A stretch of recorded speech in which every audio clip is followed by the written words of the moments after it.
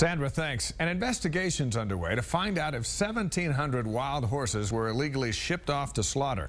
That number was confirmed for the first time today amidst demands for an immediate halt to roundups on public land. Science and nature specialist John Hollenhorst is here with the story. John? Well, Dave, the wild horse lovers are accusing the BLM of driving the Mustangs to extinction while turning a blind eye to their slaughter for horse meat.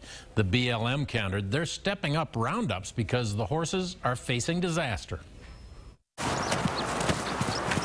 They're an icon of the West, but they're threatened by extreme pressure from drought and wildfires, the BLM says, so they can't be left out on the range to die. It would be an ecological and, I think, social disaster. The government's top wild horse people are meeting in Salt Lake. Their critics turned up the heat at a news conference. Cease and desist all roundups now. These animals are being managed to extinction. There is no doubt about it.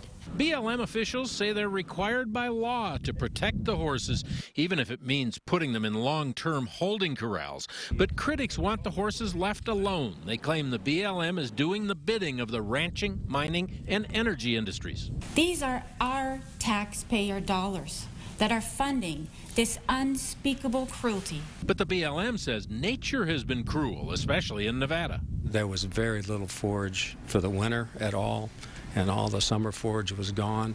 Critics are angry that the BLM sold 1,700 horses to a single buyer who may have shipped them to slaughter in Mexico.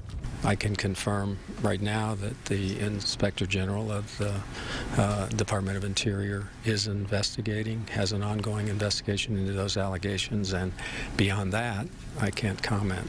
There will be no peace until those individuals are behind bars in a long-term holding corral of their own construction. Then we'll see how they like it.